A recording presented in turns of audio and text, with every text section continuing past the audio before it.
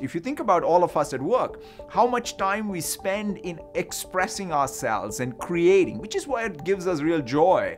And the question is, how much time do we spend just coordinating? And so if we can sort of really tilt that balance towards more creativity, I think we will all be better off.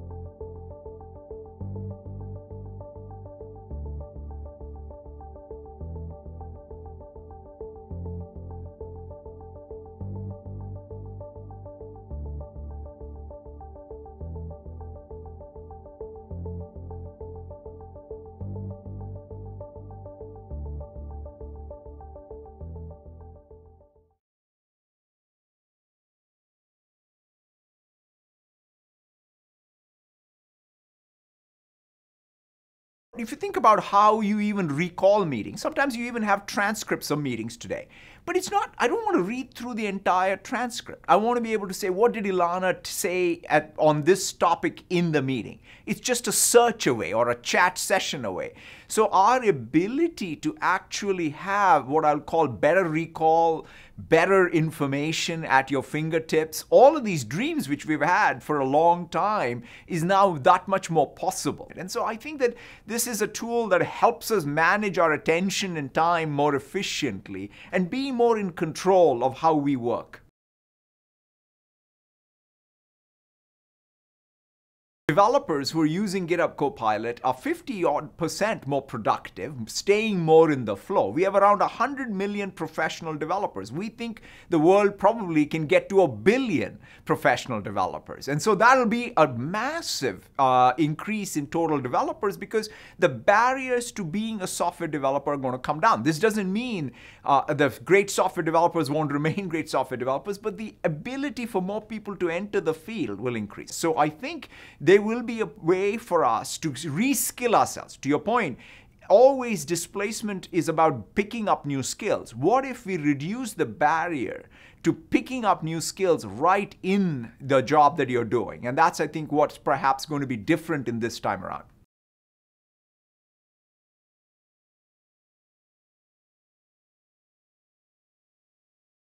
The way I think about it is our mission is to empower every person in every organization on the planet to achieve more. Every time I go to any country, any community, I meet these people who are part of the Power Platform community, and they all happen to have, sometimes high school degrees, may not have college degrees, but are all participating in IT because it's brought this revolution of low code, no code to anyone so that they can participate with IT wages in the digital transformation of their organizations. Just imagine the barrier to even that, which was Excel level skills, now has even come down because all you need to do is natural language prompts.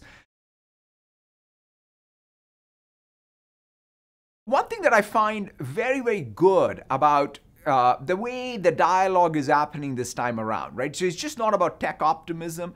It's about thinking about technology and its opportunities, but also the responsibilities of the tech industry and the broader unintended consequences and how we mitigate them long before they become sort of out there in the society. Whether it's the standards, it's not even just principles in the abstract, but in the engineering process. Even the design choice, Elena, we started, which is putting humans in the center. It's a design choice.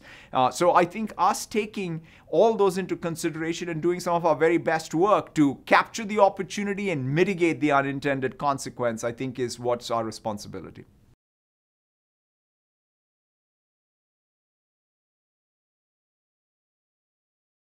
If you think about what we did even prior to all the generative AI and all of these copilots, if I think about what Microsoft did, like take in facial recognition. First of all, there are laws on the books around facial recognition and what are the right places to use facial recognition and not, or even neural voice. Right there, I think there are no laws yet, but we ourselves have put a lot of governors on how and who can use neural voice. So I do think that there is a place for dialogue, and there is also a place for us to take responsibility as purveyors of this technology before regulation, and then expect that there will be regulation.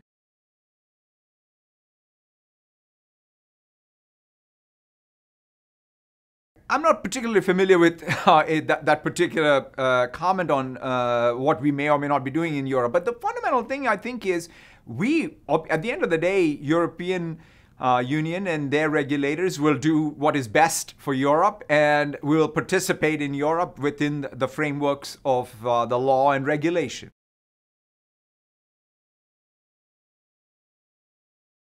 Here and now, for example, take bias, right? One of the key things is to ensure that when you're using these technologies, that by some unintended way, some biased outputs are not causing real-world harms. And so that's why we have to first, before we even talk about the usage, we have to think about the provenance of data. What are we doing to de-bias these models? This is where Microsoft's done a lot of work, whether it's in the pre-training phase or even after you deploy a model, how to ensure that you have the evaluation tests really ensure that the usage doesn't have bias.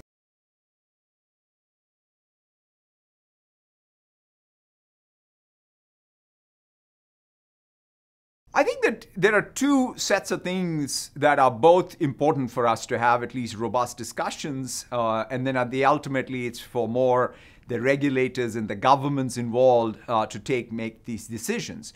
The first one is more here and now. How are the real world consequences of any AI being deployed? And then there is a second part, which I think also is worthwhile talking about, is how do we make sure that any intelligent system we create is in control and aligned with human values?